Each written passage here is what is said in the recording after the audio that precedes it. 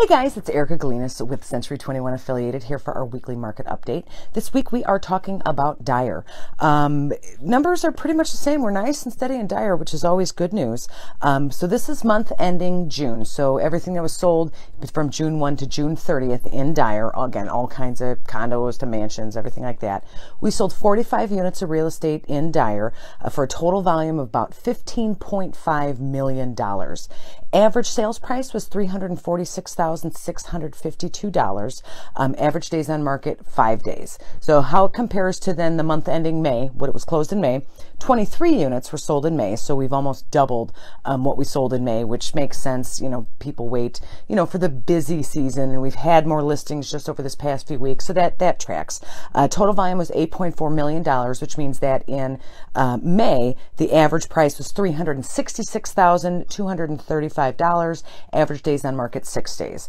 So compared to June, May is almost exactly the same in terms of days on market. The average sales price went down to about $20,000 more or less between those 2 months, but we did have a significant amount of sales. Like I said, the sales almost doubled, so that there was condos listed. I think what was sold that month, my numbers tell me that the cheapest one is $165,000. The most expensive one is about $850,000. So there's this big sweep of properties. And then again, the condos and stuff, the older stuff that's selling for a little bit cheaper, kind of pulled that average down. Like I said, about that $20,000. But if you've been following these for a while, I mean, tens of thousands of dollars up and down in this kind of crazy market isn't really all that unusual.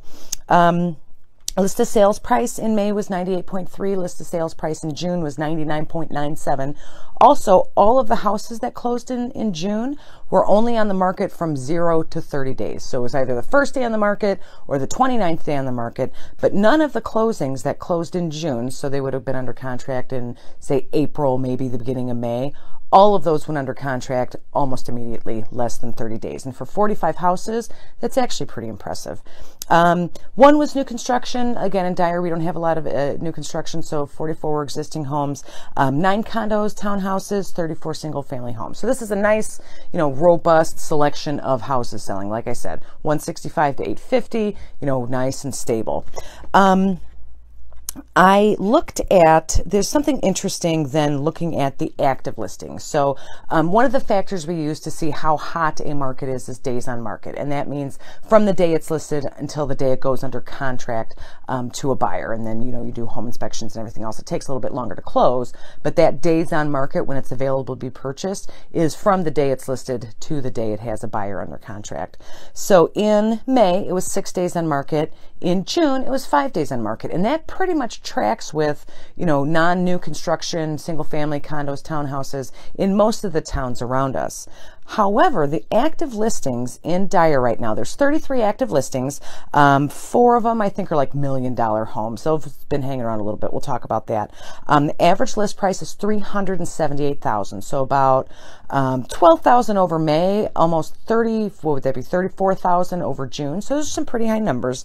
Average days on market, 25 days, which in a normal market is not an indication of anything. It's actually kind of a pretty quick market in a more, even market, certainly in a buyer's market. But 25 days from what we've been seeing around us recently seems like kind of a high number. There's 3 new construction, 30 existing homes, 4 condos or townhouses, 29 single family homes. Again, I looked into it with the exception of these like $4 million homes. They're all just, regular houses, condos that are selling around that 160 number. There's some in the 600,000 and 700,000s. The vast majority are from say 250 to 400 thereabouts in Dyer, which is about what you would expect in this kind of market. But that 25 days on market leads me to believe that perhaps, and we'll see, how this holds out, the market has caught up to Dyer sellers. So the market, we know the seller's market went up, these prices went up, properties are going under contract in 24 hours because there were too few listings. So sellers have been watching videos like this, talking to their agents, making their plans for the future, and have realized, hey, if I sell right now, I'm going to make $1 zillion, and then I can, like we've talked about, rent for a year, go move back in with mom, buy a whole new place, whatever it is. And presumably the sellers seeing the comparable sales to their houses for similar houses are seeing these, pretty significant listing price increases. So now they are coming on the market, quite a few, 33 active listings in Dyer, which, I mean, obviously Dyer's a huge town, but with our listing inventory crisis, 33 is a decent number, particularly since only 3 of them are new construction. So they're like, hey, well, this house, just like mine, I'll make up numbers, just sold for $350,000. And this house, kind of like mine, but a little bit bigger, just sold for $370,000. So I'm going to list mine for $365,000. And we end up in a situation where this average days on market goes from 5 days to 6 days to 25 days. Now, again, that's an average. I looked through it. A lot of times you'll see like one house or 2 houses that have just been on the market for like 200 some days. They're, the seller's optimistic, overly optimistic, and they just kind of hang around. We don't really have too many of those. I think a couple were on the market for over 100 days, so just over 3 months.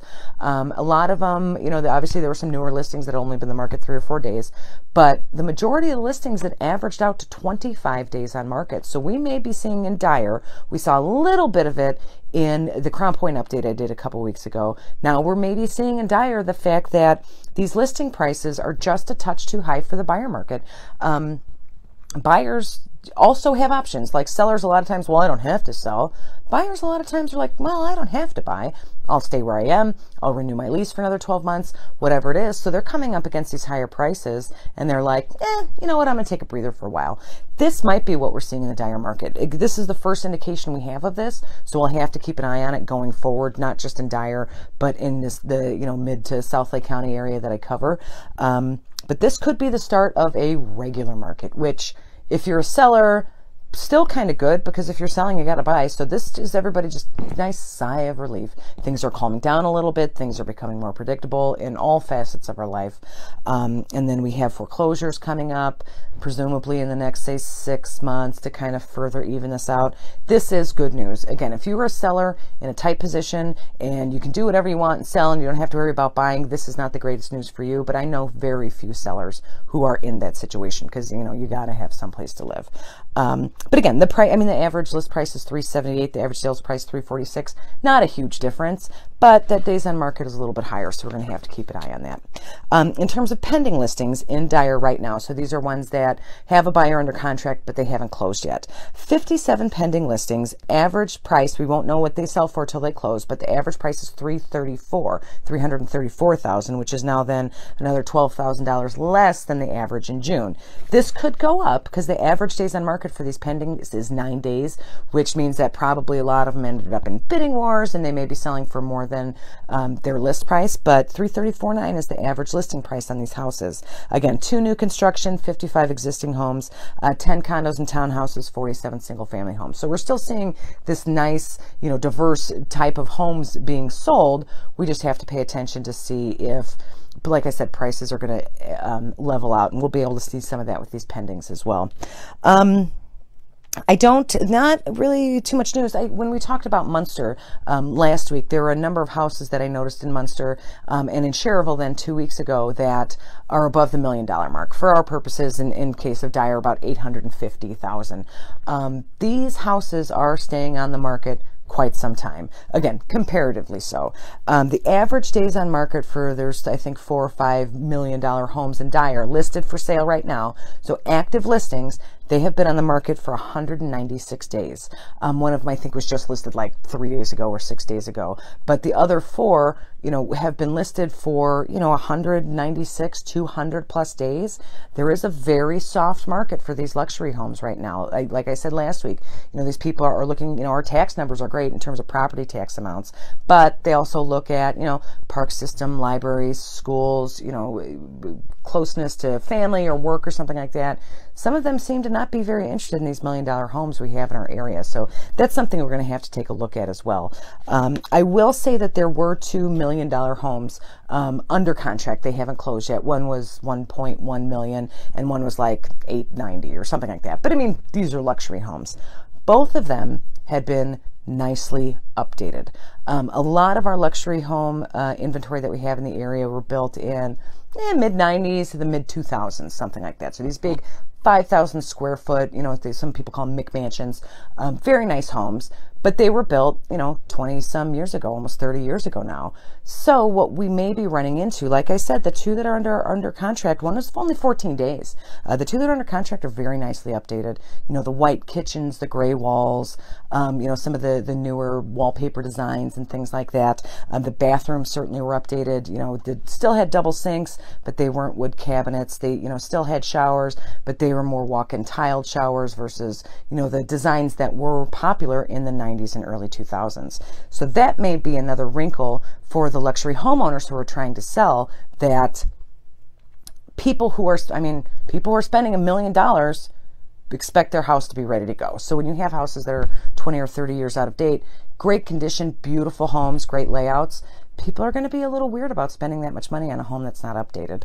So we may see that some of these $1 million homes that have been on the market for this almost 200 days come off the market. They do a little bit of updating and then they come back on the market. Because honestly, with a can of paint and, a quick kitchen or bathroom, you can make your whole house look different. But so we may see that, like I said, because we're seeing this now in Cherville, in Munster, and in Dyer, that these luxury houses are staying on the market. So that's what I have for Dyer. Like I said, the interesting thing, we have a nice diverse housing stock. We have a lot of information that's applicable to a lot of different kind of homes. And it looks, in terms of our active listings, like we're spending 25 average days on market. So we will see price drops, perhaps. We will see, newer listings coming on and hopping back off. Maybe you might see newer listings coming on and sticking around a while because their comps aren't matching with the reality of what buyers are willing to pay right now. So again, this isn't bad. We're not having a market crash. There's no bubble popping or anything like that. This is just returning to a more regular real estate market, which benefits everybody.